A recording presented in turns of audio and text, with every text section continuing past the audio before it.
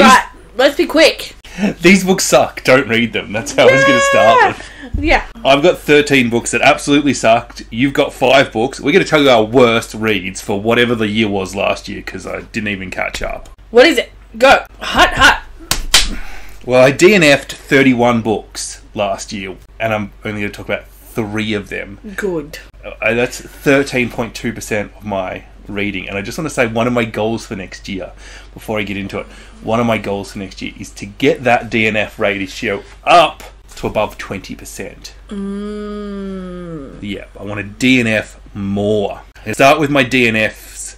And the first book I want to talk about is The Executioner's Song by Norman Mailer. This book has definitely become worse as I have found out just how much of a horrible human being Norman Mailer was. This is a true story, a true crime novel about one man who has murdered these people and his journey on death row. But it's so long and so slow. It's like Mailer has done all of this research and he wants to include it in the novel, and it takes forever to get to the point. And then, on top of taking forever, Mailer actually just can't be bothered writing new text and copies and pastes old text. So he's properly repeating himself, actually repeating himself to no end. That sounds boring. Yeah. So, it was absolutely horrible. The Yacoubian building. I read it for The Invisible Cities for Egypt, and it was just so misogynist. Just... yeah. Oh my goodness me. And so I ended up reading A Woman at Point Zero again, which was so feminist, and I thought that was a really lovely switch.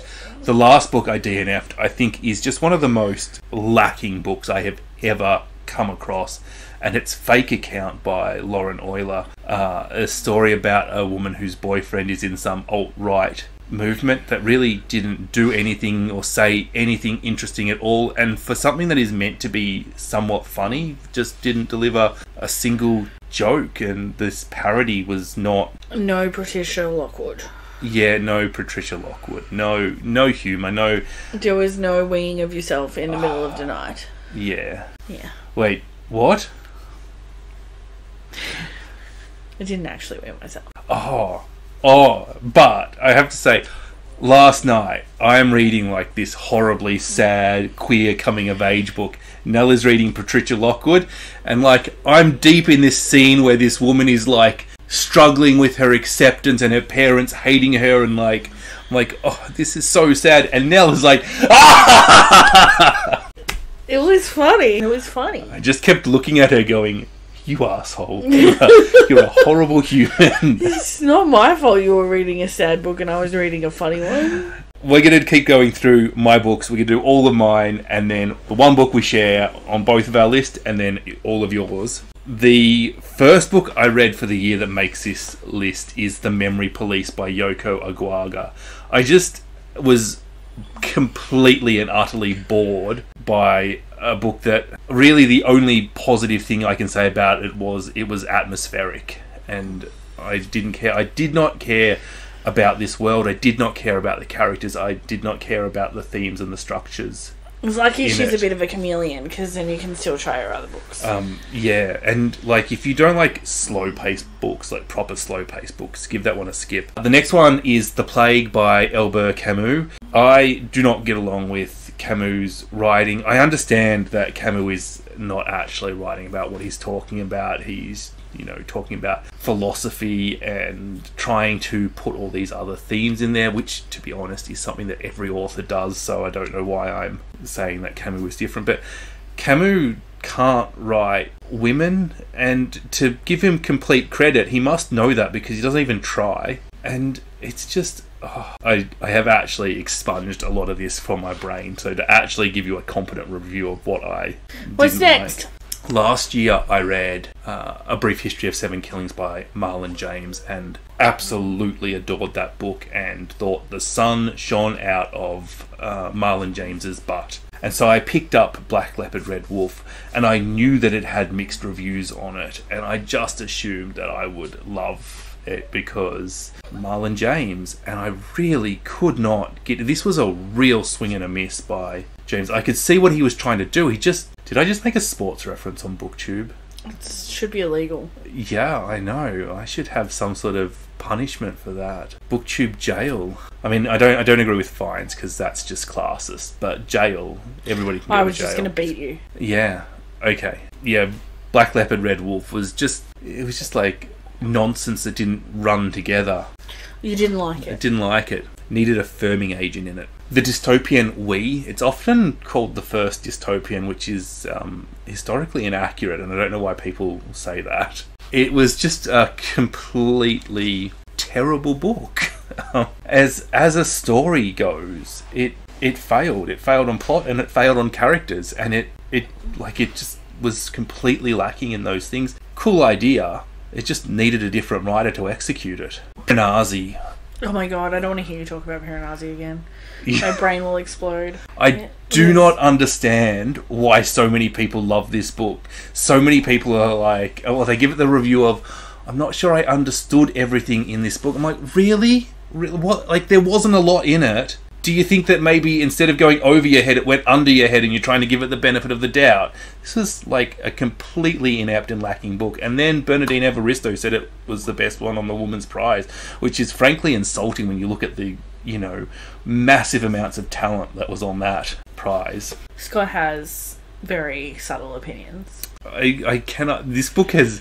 You know when people start to praise a book you didn't like and it gets worse in your head the more you think about it because you see that praise? Yeah. This is Piranesi. It could have just been a bad book that I forgot about, but everyone has said good things about it. It's good. I will say now you're like, do you like eating poop as well? Yeah. Yeah, I just can't... I don't get it. Like, I cannot see a single thing in that book that is redeeming. Oh no, that's incomplete. That's just getting a bit worked up, Scott. It just didn't do the things that I value, and this idea that it is an intelligent and clever book, I flat out reject.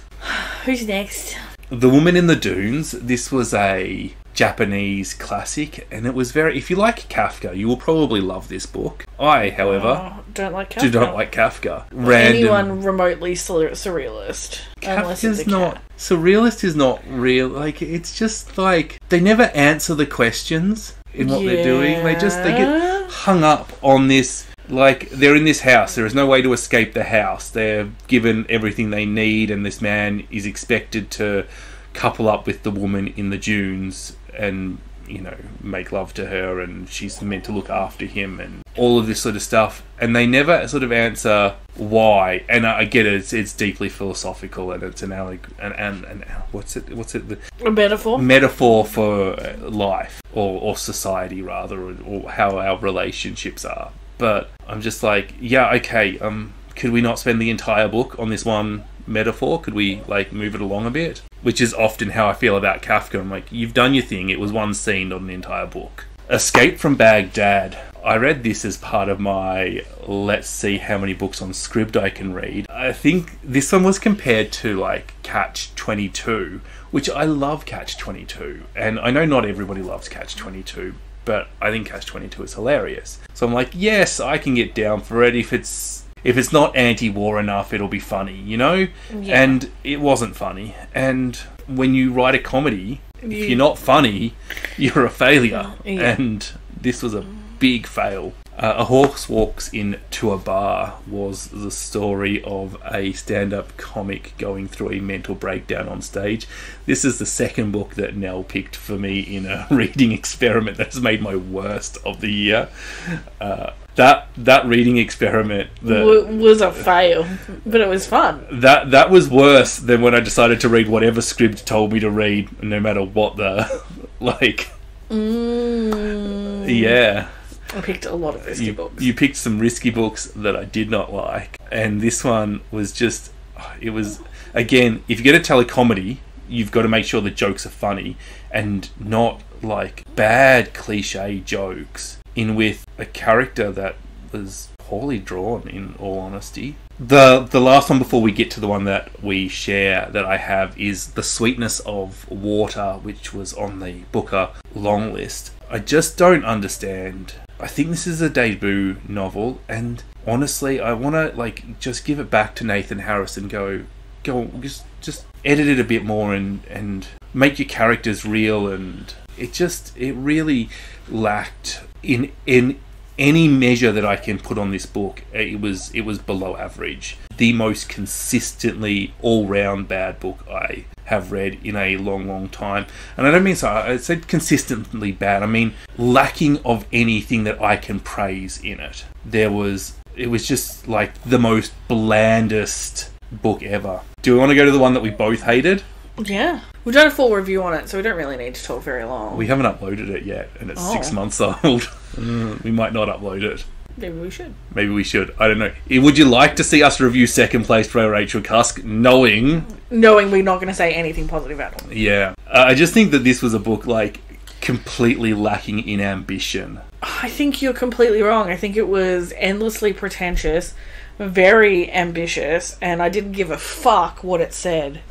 I thought it was pretentious. I just didn't think it had ambition. And thought it was trying really hard to be something I didn't care about. I actually think it might have even been successful at what it was trying to do. It just didn't care. It didn't care about what it was trying to do. And the only people that care are the author and whoever she masturbates with. Because it's like the epitome of white feminism. Just like self-congratulatory. Look, I know these. Just gross. Yeah. Did not enjoy. Next on my list is Under the Udalla Tree, which we read as a buddy read, both of us, with Courtney Ferrider. No one liked it. It was... The major problem with it was the central character had like massive shifts in motivations and changes of mind, and there was no interiority to explain why. There was no external activity to explain why. The character would just like massively pivot their choices for no visible reason. I think that was the major flaw with the book. There were many others, but that was the biggest thing. I'll agree with that. But just before filming, we watched Courtney's Bestie and Worsties, and it didn't make her list, and it didn't make my list. So I think you found it worse than we did. Yes, but also I had a really good reading year. Like I have 5 out of 72 on my list. One of them I DNF. You have 2 books you DNF'd, and you've only picked one of them as well. Well, I really, yeah. I'll talk about that when I get to that book. But one of them I DNF'd, and probably the only other book that I could even potentially add to this list is a memoir, and I think criticising memoir because it's not interesting enough is weird, because it's a person's life that you're like, I wish there'd been more trauma in this. And I actually just think that it's pitched wrong, rather than the book being bad. I think it was advertised badly.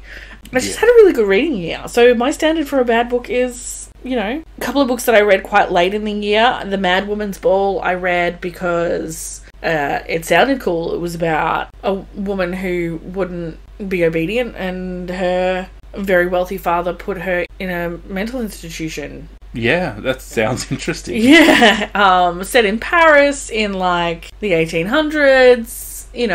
Sounds really quite like a good book, except it wasn't. It just wasn't. Lots of info dumping, lots of reducing of mental health issues to like cliches.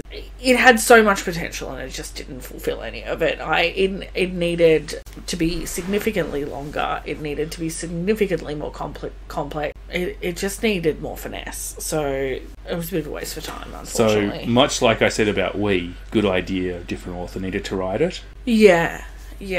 Miss Peregrine's, what's it called?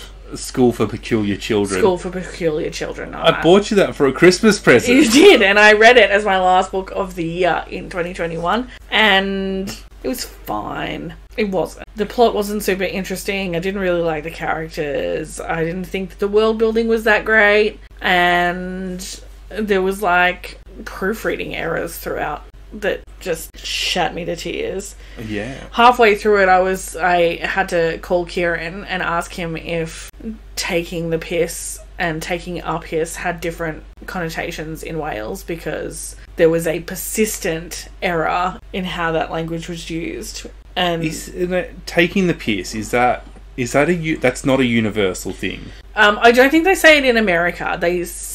But they say taking the mick or something like that. Yes, and that was the phrase that they were trying to use in the book, but they kept saying taking a piss, which is taking a wee. Yeah. Like, it's not the same meaning, and they're not interchangeable, and it was, like, consistent throughout the novel that error was made. And I like, part of me was like, is this setting up a joke that this character is going to get mocked for using the expression wrong, or like, what is going on? But it was just an error, and it was really annoying.